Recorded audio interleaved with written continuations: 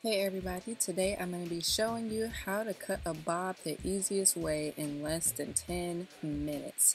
The one length long bob is really popular right now, so let's just get into it and teach you how to do it with the quickness.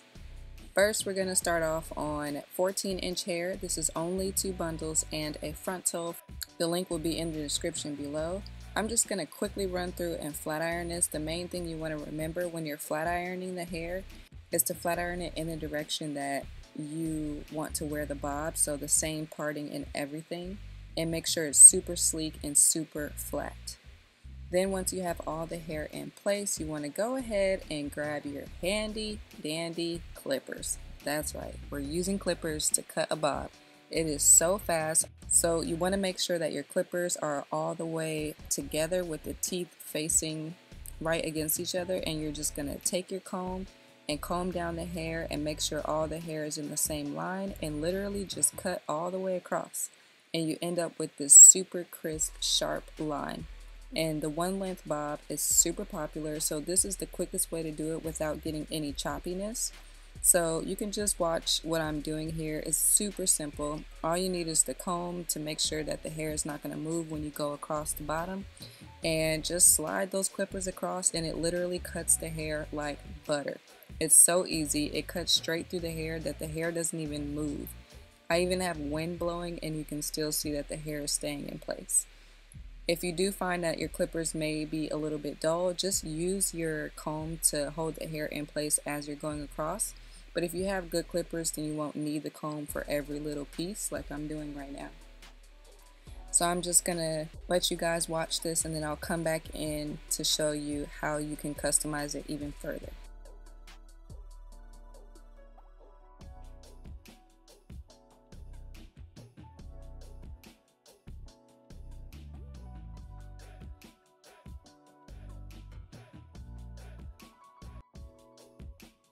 You want to make sure that you're checking constantly, standing in front of the wig, standing on the side of the wig, standing in the back of the wig, and you want to make sure that you're eye level with where you're cutting, because it is super easy to go lopsided. And one of my tricks is I like to go from one side to the other. I don't like to go all the way around in one swoop, because then you might get a slight slant and that is not cute. Unless, of course, you want an asymmetrical bob, which is totally trendy, so if that's the look you're going for, then for sure. But if it's a bob, you want to make sure you do it evenly on both sides first and then just kind of meet yourself in the middle.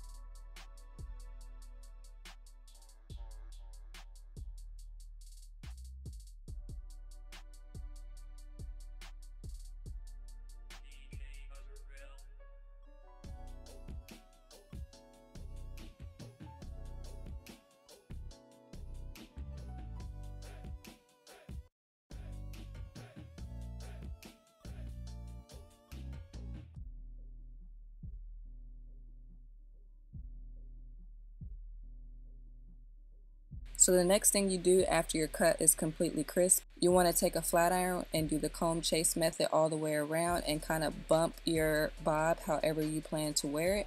Some people like a really big bump, some people don't like a bump at all. I'm just kind of slightly curving it at the end. It's kind of like barely noticeable, but I feel like it brings it all together.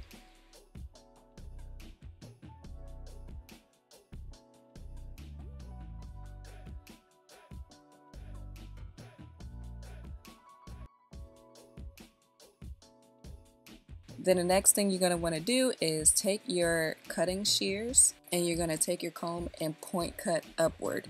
Make sure that you are going upward and not diagonal, because if you go diagonal, then that's when you start taking off the length.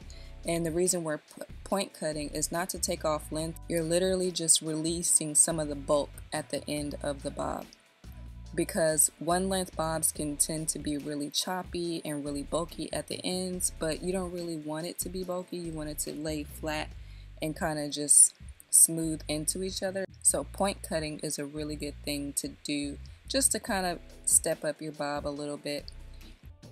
And I also like to take the comb underneath the hair and lift it up just to kind of really get in there, and just keep doing the same thing all the way around to the front.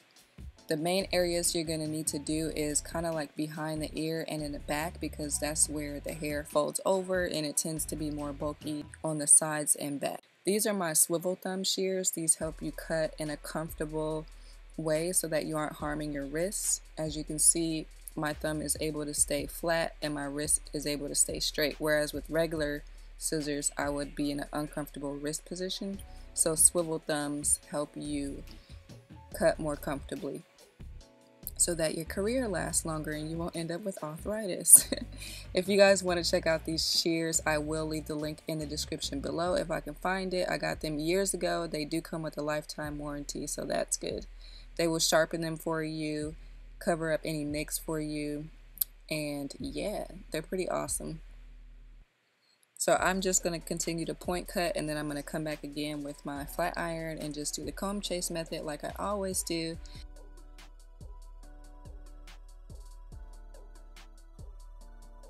And that is literally it. You don't need to do anything else. Your bob is done in less than 10 minutes, and yeah, I hope this was very helpful for you guys. Thank you for watching, and I really do hope that if you made it this far, please hit the subscribe button and join the family, and leave a comment down below and say #NewSubby.